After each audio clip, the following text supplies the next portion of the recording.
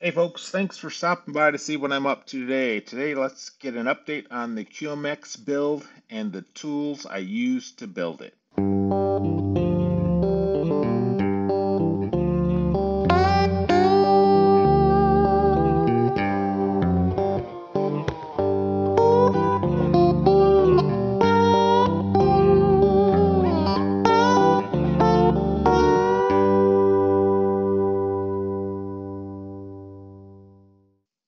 Why aren't you putting power to it, son? Not a chance. I don't have a multimeter to test the continuity. I don't have a loop to check for solder bridges, and the instructions require those things. And I tell you what, the magic smoke may come out of this thing, but it's not going to come out because I didn't follow the instructions.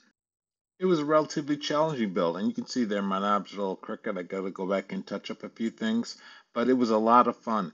And I'm gonna tell you, it's a tight build, so get yourself a fine tip soldering iron. While we're talking about those things, let's talk about the tools that I used. Let's talk about the soldering iron first.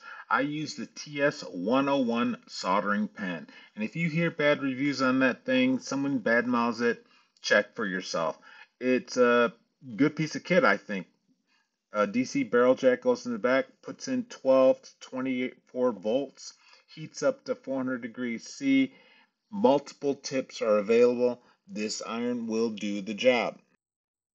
I have seen different reviews from guys that I know and like, giving it the for using as a soldering iron.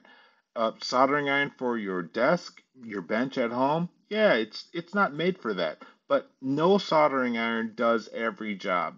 Just like everyone has maybe more than one soldering iron, a variable control soldering iron on your desk, a butane powered soldering iron, a big old honking million watt soldering iron for doing heavy work, antenna work, automotive work. This one has a place. It's easy to use, portable, packable, and has several ways to get power to it. You can use a DC battery or the included AC transformer. It's limited, but it does a good job for what it can do. And as far as using it at the desk, I have a Weller digital at home, and sometimes I'll reach for this one first. It does not take a long time to power up.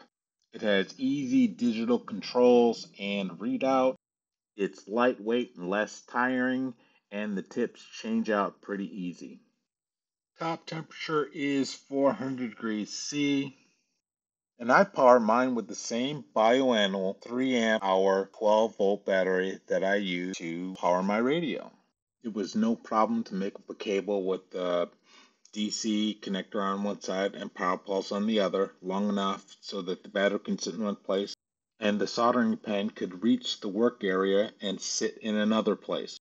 This is the screwdriver set that got taken away in Incheon, Korea. $7 at Harbor Freight. Pittsburgh Pro. Gets taken away, $7. I've got another one.